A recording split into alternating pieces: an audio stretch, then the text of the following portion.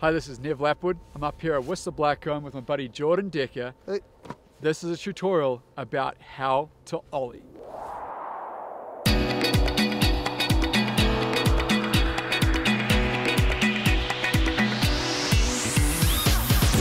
An ollie is one of the most important tricks you can ever learn on a snowboard.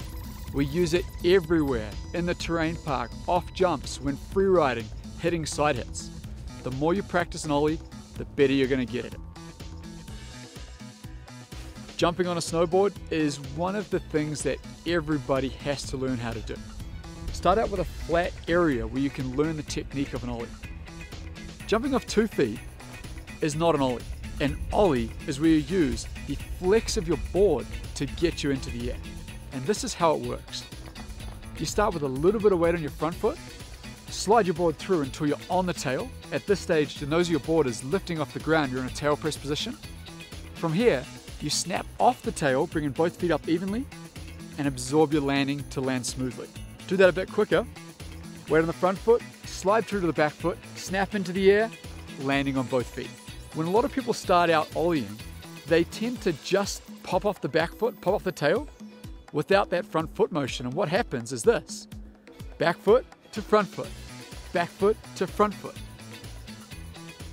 The way to even out that position and land with both feet equally is by starting that little bit of weight on the front foot, sliding it through, snapping off the tail. That brings everything together into that motion where you're going to be balanced over both feet. After you've learnt the technique here, go to a very mellow run where you can try out ollieing while you're riding. Most people actually find it easier while they're on a slope. A little bit of weight on the front foot, slide it through to the back foot, pop, both feet up together, and landing.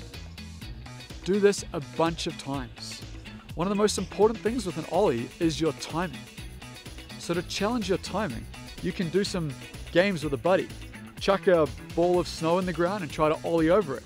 Maybe a stick will work, a glove, a snowboard, or if you can find like a bamboo pole like this, you'll be able to challenge each other with not only timing, but also how high you get. When people start out ollieing, a lot of people don't get very high. They're just kind of doing these lame little ollies. And what they're doing is they're not shifting that board underneath them very much. As you want to get more height, the more you shift your board underneath you, the more flex you're going to get in the tail of your board, and the higher that's going to pop you off the ground. That's how you're going to get your ollies high. Ollies can be used all over the mountain. They're very popular in the terrain park on different features. Knuckles of park jumps like this are a great place to learn how to ollie into the downwards transition with speed.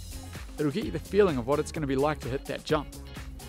You'd usually ollie a couple of feet before the knuckle and land smoothly into the transition. Next, you can take that to the actual park jump.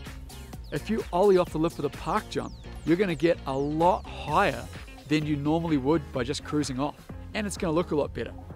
When Jordan and I are in the park, we're ollieing off every jump, and every good rider is. Boxes and rails are another place where you can ollie on and ollie off. Start with a really simple box like this one. You can actually ride onto it. But if you do a little controlled ollie onto it and a controlled ollie off, it's going to look so much more stylish. Now this is one point where you need to make sure you keep your base flat. If you're learning ollies, you want to keep the tail of your board flat with the snow. If you lean too much towards your toe edge or your heel edge, that's going to slip out and make your ollie look awkward. You'll find this out quickly when you're doing that on boxes and rails. When you start hitting bigger park features, you can't ride onto them, so you have to be able to ollie into them. And we ollie into all these different varieties of rails and boxes.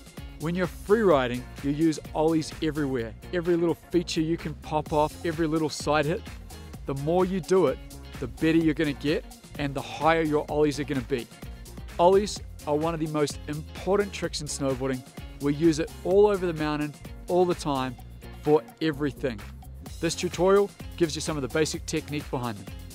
I'm Nev Lapwood and Jordan Decker. We're here at Whistler Blackcomb. This is Snowboard Addiction. Our goal is to improve your riding.